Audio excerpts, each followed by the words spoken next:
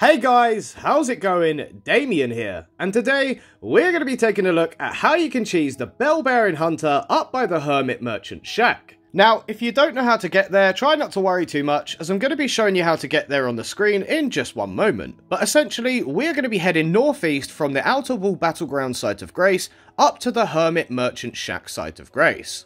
Anyway, I've put the video up on the screen now, so if you need to follow along, go ahead, as it will make it a bit faster.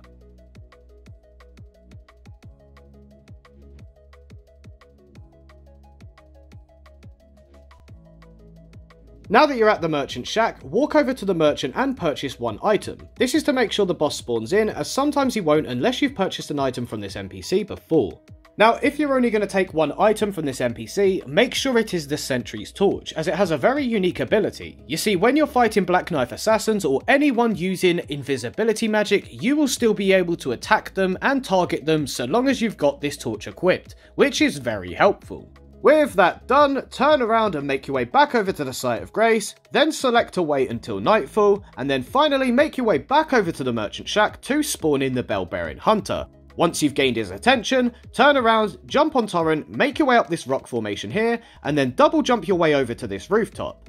Now, from the rooftop, hit him with absolutely everything you've got. Cast every incantation and spell in your knowledge bank. Pull every arrow and bolt you've been pegged with on your journey through the lands between out and throw him his way. Get your dog and your wedding ring and throw it. Anything capable of destruction will work in this scenario.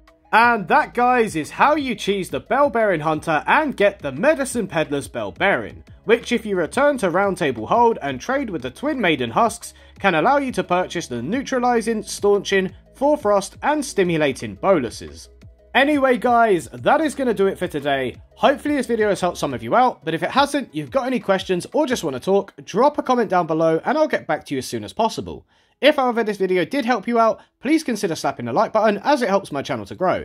And if this video did help you out or you want to see more videos like this or support me as a content creator, then go ahead and smash that subscribe button. Anyway guys, I'm Damien, keep it cool, and I'll see you in the next one. Laters.